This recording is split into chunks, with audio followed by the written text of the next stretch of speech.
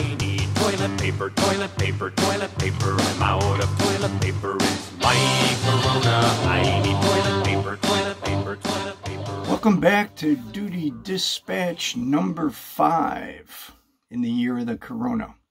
The toilet paper conundrum. One of the great issues of our time in the year of the corona seems to be our worldwide shortage of toilet paper and our inability to attack and solve this problem with any semblance of competency. As the old bromide goes, we can put a man on the moon and soon Mars to update the cliche, but we can't figure out how to wipe our asses on a daily basis without raising the challenge to a national crisis. Since this is a Doodie Dispatch after all, I felt it my obligation to tackle the issue. As is the hallmark of a Dr. Don Doodie Dispatch, we strive to be part of the solution, not the problem. I realize this is a sensitive issue, but I think it's time we had this discussion. Here's the situation. We're 2 months into the year of the corona, and on any given day or any time of day, a trip to my local Walmarts yields an entire aisle of empty shelves where once stacks of toilet paper stood ready in any variety you can imagine to clean the crusty chasm. What's going on? Well, there's the obvious. We're all home and increasing the bathroom traffic to rush hour levels, thus using up our personal supplies of toilet paper at an exponentially increased clip, rather than using everybody else's when we all actually work for a living.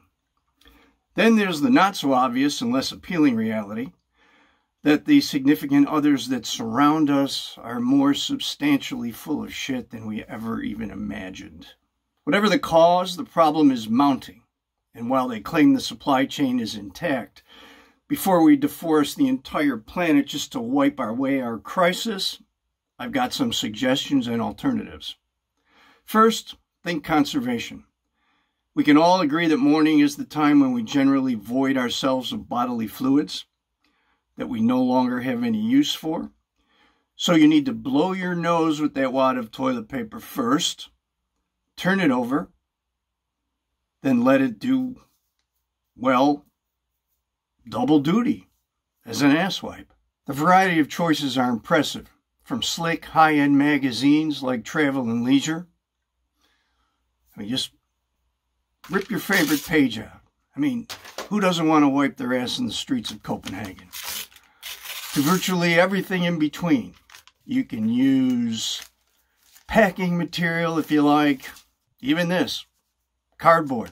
It's more appropriate to scraping than wiping, but you never know when the need may arise. And good old-fashioned newspaper. The go-to wipe. You just snip it into good-sized usable wipes. I've heard people complain that the ink will rub off and leave a dirty smudge. Come on, man. Are you serious with that? You're wiping your ass, for God's sake. A little smudge isn't going to be your problem. And for those millennials on down the age gap, if you rely solely on your smartphone for reading material, and unless you got an ass wipe app, you're going to need some more innovative alternatives. Consider the hand wipe. None other than the venerable Dr. Oz suggested that you simply use your hand to take a healthy swipe between your cheeks and then just wash your hands.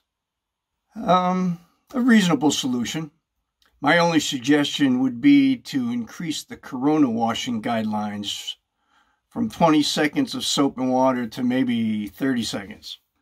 Then add a dollop of industrial strength cleaner to the hand soap and wipe dry with a sheet of 600 grit sandpaper to scrape off any residual morsels. If all else fails, consider the bread wipe. A single slice of white bread will do the trick. Like soft, moist, cushiony towelettes with little pockets to capture,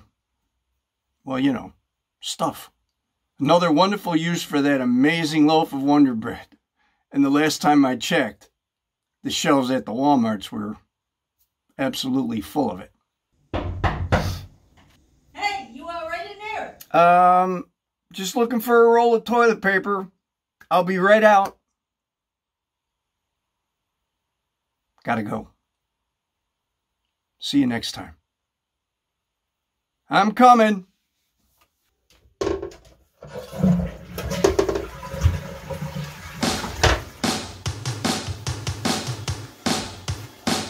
I need toilet paper, toilet paper, toilet paper. I'm out of toilet paper. It's life.